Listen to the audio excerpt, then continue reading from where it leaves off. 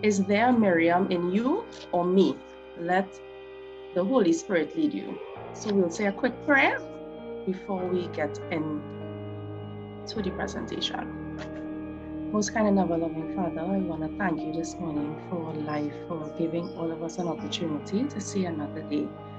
Lord, I ask humbly, dear Father, that you would allow your Holy Spirit to be on my tongue this morning, dear Father, that my words will not be mine, but it would be yours, and that everyone, including myself, will be blessed. In Jesus' name, amen.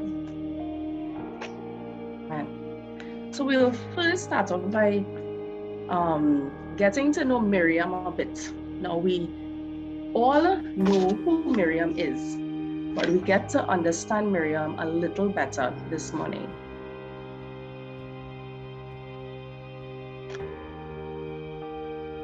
Who is Miriam? Miriam was the eldest of 3 children. So we have Miriam, Aaron, and Moses. Miriam was from the line of Levi, but specifically, she was a Kohathite. Her grandfather was Kohath. Miriam was brave and responsible. Now, based on some research that I would have done, they said Miriam was about 7 years old when her mother would have asked her to watch that basket along the Nile River. Now, my oldest son is 7 years old, and I'm thinking to myself, can I entrust him with the responsibility of watching a baby in a basket go down a river? So Miriam had to be endowed with certain responsibility at a very young age, and it showed that she would have been an obedient child, because sometimes you tell children do X and they do Y, but Miriam was obedient to her mother, and she bravely watched that little basket down the river. Miriam was instrumental in Moses meeting the Pharaoh's daughter.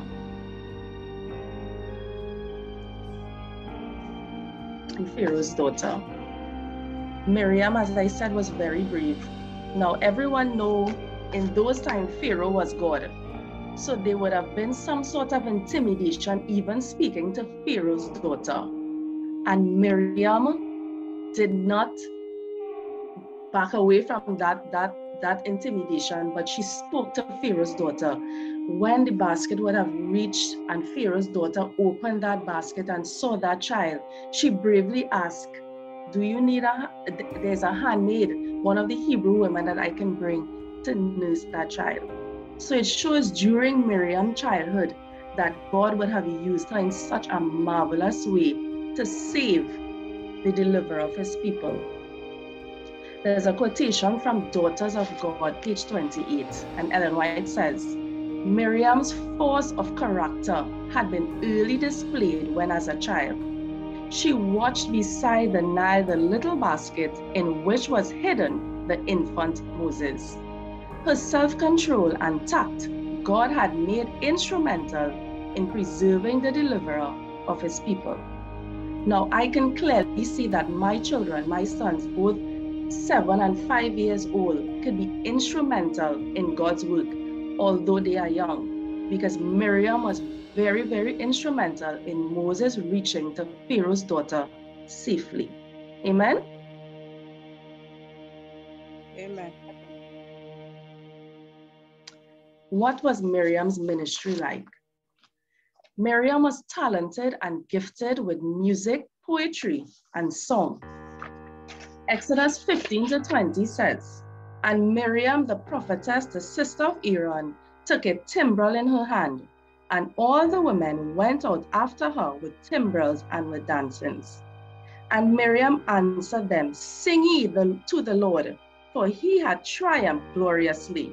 The horse and his rider had he thrown into the sea. Now, although God did not speak directly to Miriam in that Red Sea experience, we see how important praise and song is to worship.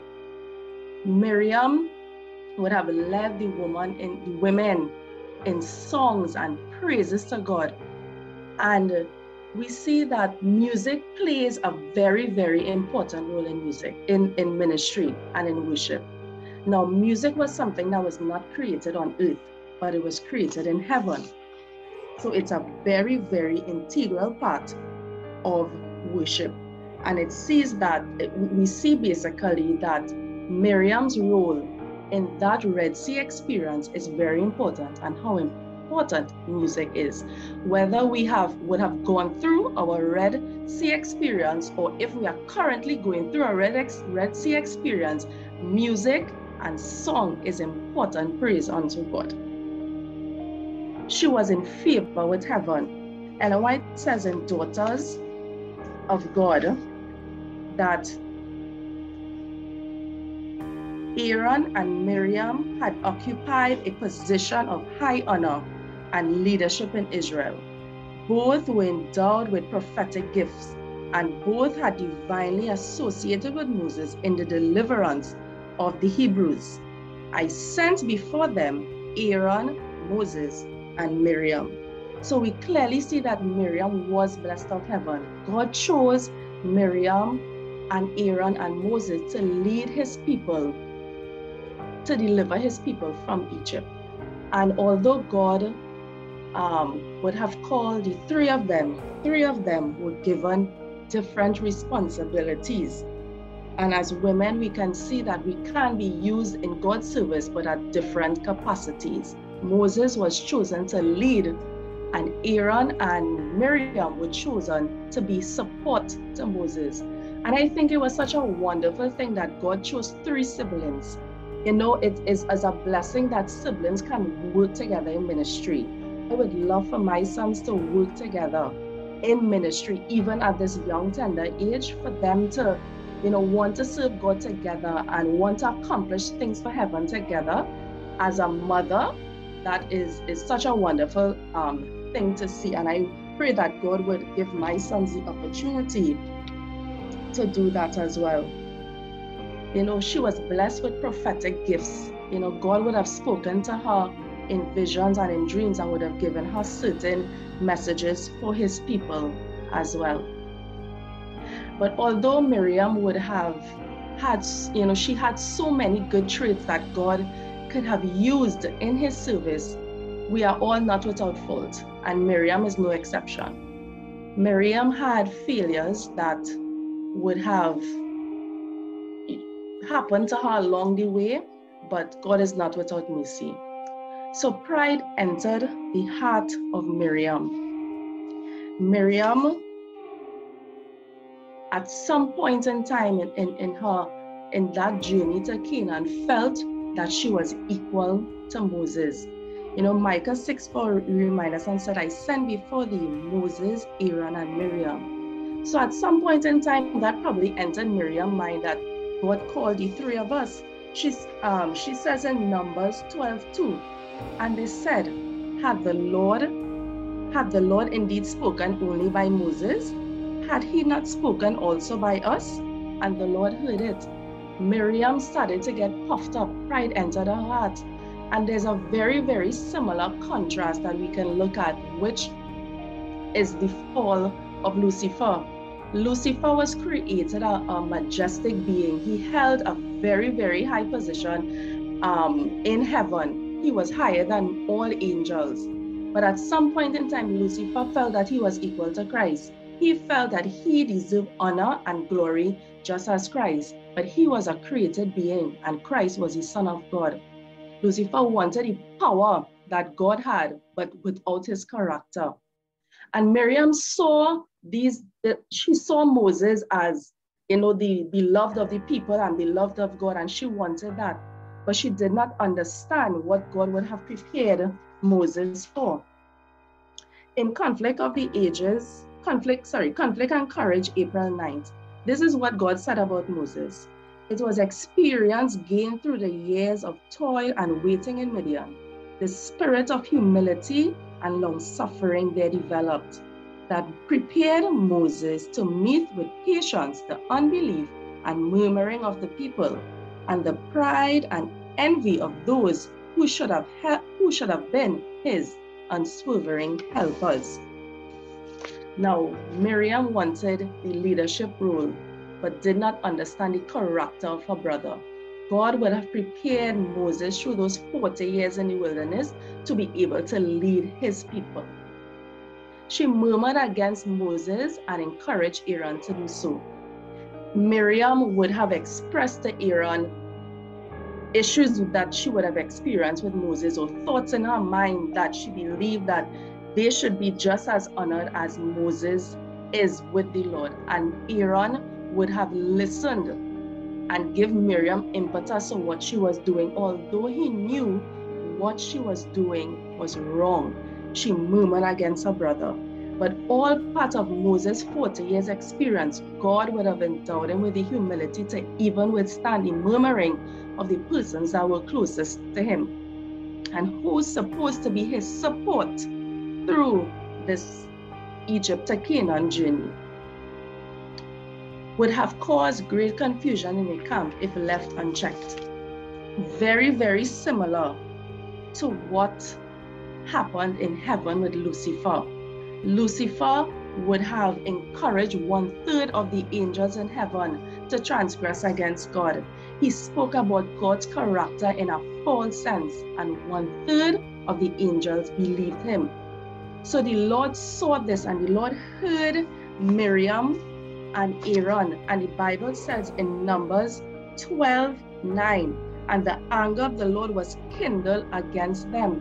He said, I speak to prophets in visions and dreams, but Moses I have spoken to face to face. And he said, my servant is not so, who is faithful in all mine house. And he's saying, you all have the audacity to speak about Moses, my servant Moses. And God was upset. And because God was upset, God had to make a very verbal, a very visual pronouncement of the way he felt about how Miriam and Aaron murmured against Moses. Sometimes we are rebuked in secret, but sometimes in order for God's name to be glorified and for us to remember who is in charge, God has to rebuke us in public. And that happened to Miriam. Miriam had to be rebuked in public. But Ellen White says also in Daughters of God that now their pride humbled in the dust. So because God would have checked Miriam at that particular time, it humbled the pride that the enemy was causing to stir within her. Now, although God was quick with judgment, it was also an act of mercy. If left unchecked, who knows if Miriam would have been saved? So God used this opportunity to cut Miriam. You know, we use the term nip it in the bud. God used this opportunity to nip it in the bud so he can save Miriam and that he can save Aaron, because they both had a special work to do for him. And sometimes along that journey, all these different, we get puffed up and we lose sight of what God had initially called us to do. So he had to put Miriam and Aaron in check to say, I am the one who called you, and this is not your purpose, this is my purpose. And everything you all do have to align with that. And he had to show the people as well that it was not a light thing to murmur against Moses, because murmuring against Moses is also murmuring against God. Because you are saying that Moses is not the right person to be in charge, and that God needs help, and that God did not make the right decision. So God had to be swift with judgment, but the judgment was also an act of mercy. So we can ask ourselves this question: is there a Miriam in you or me? Is there a defect in our character that will destroy the work God can do through us? Do we as individuals have secret sins that we cherish? Do we have pride in our heart and jealousy for a brother that is preventing us from finishing the work? Do we hold on to grudges because we love how the hate feels in our heart, that when we see our brethren all the things that would have happened comes back to our mind, and we cherish and we hold on to that, and we are preventing the work from being done. Do we have that defect in character, brethren? Are we holding on to these things? Knowing our roles and what God has called us to do is very important, and I see this with Miriam. We know what is currently happening in our church, where women are being ordained as pastors and ministers. And we can see that Miriam was called for a purpose. She was not called to be the leader, but she was called to be a great support to her brother. And Miriam had an important role. Music is an important role in worship. Writing songs and poetry and even giving the gift of prophecy is an important role. But we as women need to understand where our roles are, and understanding our roles and be able to fulfill those roles to the best of our ability, instead of putting ourselves somewhere where God has not called us to. God did not call Miriam to be the leader. He called her to be a support to the leader. And that is an important role. As a manager, you always hear your staff is as good as your manager. You cannot do it alone. When a department accomplishes a target, it is the department. The manager did not do it alone. And God knew that Moses could not have done it alone. He needed assistance, and he brought the persons closest to him to help him accomplish that. So we as women need to understand our roles. We have very, very, very important roles. So instead of us fighting to be leaders, help us to understand what our roles are, both in the home and both in the church. Are we so caught up as leaders that we cherish power over character? The enemy is a classic example. He wanted to be like God. I want to ascend like the Most High. But not once he said, I want to be like Christ. So sometimes as leaders, we are puffed up. We are so concerned about being leaders that we don't care about the character that we portray. More than Christ's power, we need to ask for his character. When we ask for his character, then our lives will be transformed. Then we'll be able to love our brethren. Then we'll be able to love Christ as, the way he wants us to. But if we are puffed up and all we are studying is power and honor and glory for ourselves, we will never be overcomers. We see it in today's world with all the different men who are pushing the narrative with the pandemic. It's power they are looking for. But we have to understand that this world is temporary, and the only thing that would ensure that we have a place in heaven is if our character is one with Christ. We have to resemble Christ. If we do not resemble Christ, we would not make it, and we will not be listed amongst the faithful. So this message was very, very eye-opening to myself, because sometimes there are little things in our lives. The saying says, the small foxes, will destroy the vine. And we hold on to these little things that sometimes we think is little, and we can drop at a moment's notice, but it's not. Those are the little things that will prevent us from getting into heaven. So ask yourself this question today: is there a Miriam in you or me? Allow the Holy Spirit to be your guide. I would like to leave this text with you this morning, Philippians 2:3-5. Let nothing be done through strife or vainglory, but in lowliness of mind, let each esteem others better than themselves. Look not every man on his own things, but every man also on the things of others. Let this mind be in you,